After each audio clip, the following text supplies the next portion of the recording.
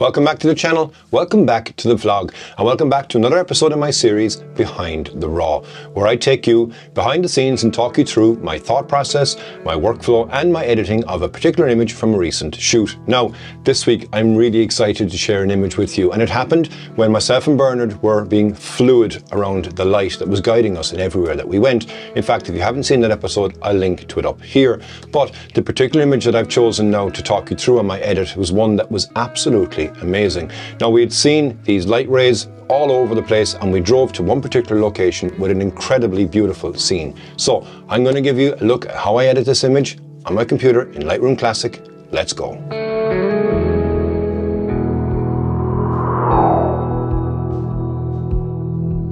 Okay, so here we are now on Lightroom Classic, and here is the image that I chose for today's edit.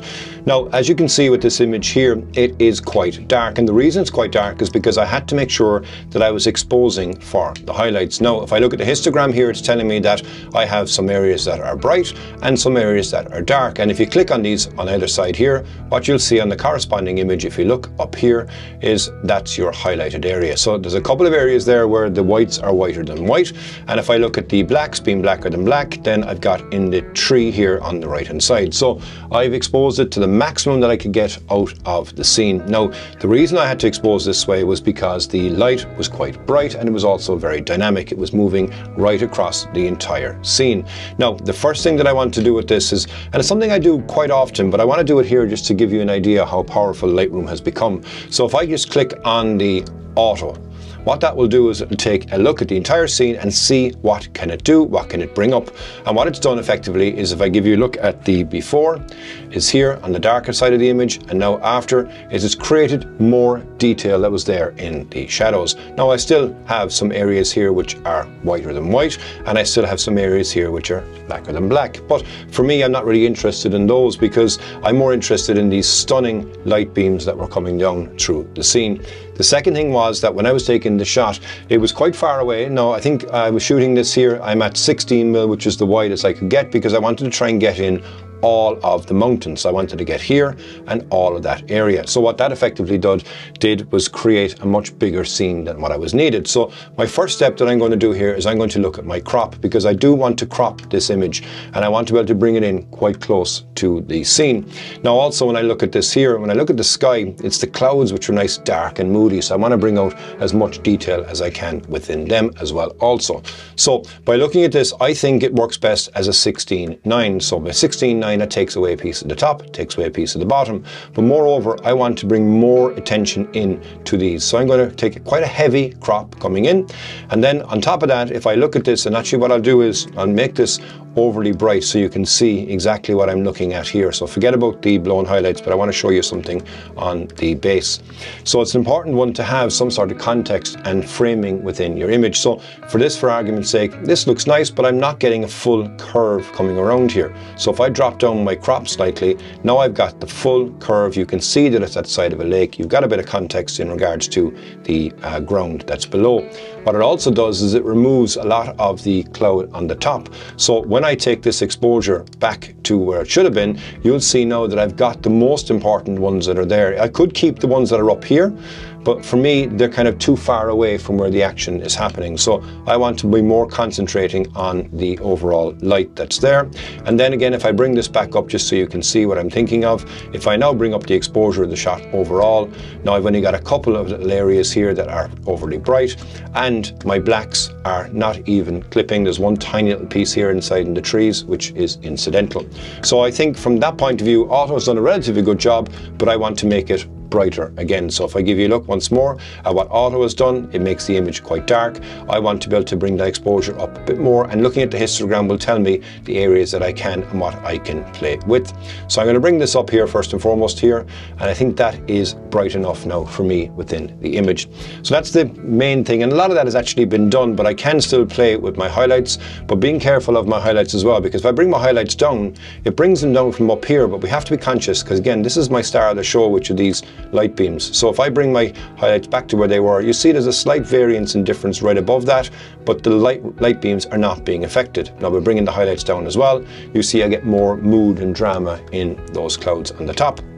Shadows, they're up quite high. Now, I mean, looking at that, if I bring my shadows back to standard, you can see that this detail is coming out in the back here, but I think the frame here at the front is a bit too dark. And again, like I said, I had to do that because I didn't want to blow my highlights. So with that in mind, I'm going to bring my shadows up. And if I look at what it looks at 100, I mean, it does bring up the shadows, the detail and such is there, but I think it's a slight bit too much. So I'm going to bring that back down ever so slightly, just to kind of create more of a natural tone in the image. And then looking at my whites, which again are going to be these areas here. So I can take that, if I bring my whites down, you see that it starts to make those rays almost become incidental. If I bring my whites up, it makes them a bit more pronounced, but then I also have the challenge here of the sky, again, because it was such a high dynamic scene. So I'm going to use my histogram here to tell me how much I can bring up my whites. And here I've got a tiny piece that's there. If I bring it up a small bit more, that I think is enough for me. Blacks, again, you know, this is interesting because again, if I bring my blacks all the way down, we kind of go back to where we would have started from, which is an underexposed image. So I want to bring the blacks up, and that's mainly going to only affect on the foreground and within the tree. I don't want to go all the way up here because it kind of becomes a painterly effect. So I want to kind of have a bit brighter than what it was, so I'll raise those by there. Texture, I don't think I need. Clarity, I don't think I need. Now, if we look at dehaze, if I bring my dehaze up, the light beams become a bit more pronounced. It's there, but also it really makes those clouds dark and moody. But it also, overall, makes the image quite dark. So if I bring up my haze to 43, I have to compensate that on an exposure point of view as well, just to keep that image bright enough that it doesn't seem overly dark and moody. Vibrance, auto has set it here to 14. If I bring it back to 0, there's not much of a difference, but like I've said on previous episodes of this, it's always good to be able to have a touch of vibrance introduced into your image, because when you're shooting in RAW, it is a flat image. So I'm going to bring my vibrance up here. 24 I think is where I had it. Yeah, I think I'll go to around 23. That's perfectly fine. And then saturation, if you notice, it has brought it down by -1. I'm not a fan of saturation. I'm more inclined to go to vibrance, so I agree with what it's done here from the saturation point of view. Now, this image here effectively could be done, but I want to try and play with this here to try and get more out of this and try and create and save some of the texture in the sky above here. I have two ways of doing that. I can go in and I can use a brush. I can use a linear gradient, or I can use a radial gradient. Now, I could also go in as well on a range and say, okay, I want to look at the luminance range, and I can click on the brightness here for argument's sake, and what that's going to do, it's going to select all of these bright areas and the corresponding areas below.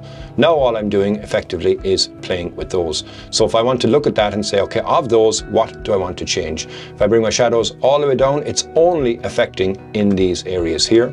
If I take my exposure and bring it down, it's again only affecting those areas of the brightness that are corresponding to that.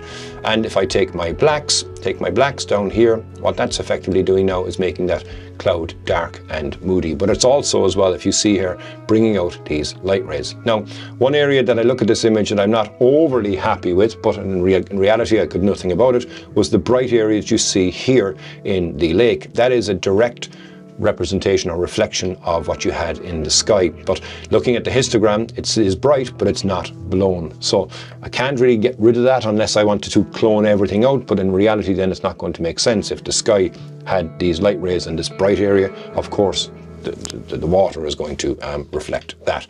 So I think from that point of view, that image here looks quite well. Now what I also want to do is I want to go into my detail here and I want to check, have I got any noise? Now, if I look at this, and you've seen how I use this before, it's something that I normally do as a final step, but I think there will be noise on this image because I underexposed it, like I said from the outset, on purpose. So if I look at an area that I know would have been dark, which is around here by the boat, you see without and with. So effectively it removes the noise. It's there, but it doesn't make the image or turn the image to mush.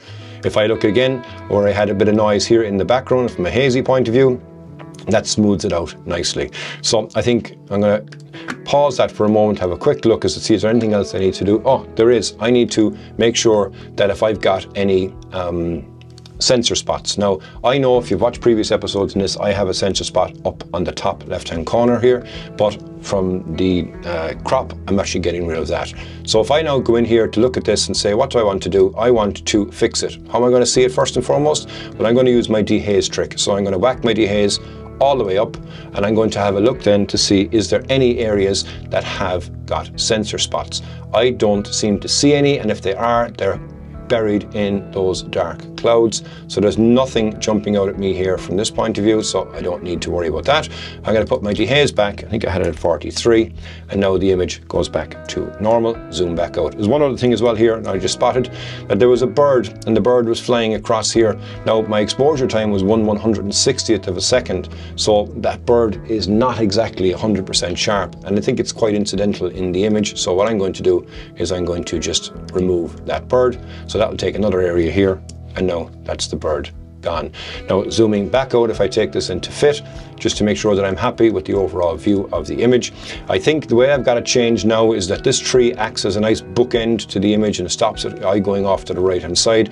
This light does bring more attention from the overall aspect in the background. I do like all this area here, and I'm still getting in all of the mountain, and then I'm also keeping this curve which brings the eye through the image and up to these light rays. Final thing I want to do here is look at the overall image and say, do I need to reduce the exposure slightly because it's a bit too bright for me? And now if I bring it down to around here, I think that looks better, because you can see that you've got this rip in the clouds here, you've got these light rays that are coming down, and they complement the scene overall. So final thing then, go back into detail, click on denoise and click on enhance.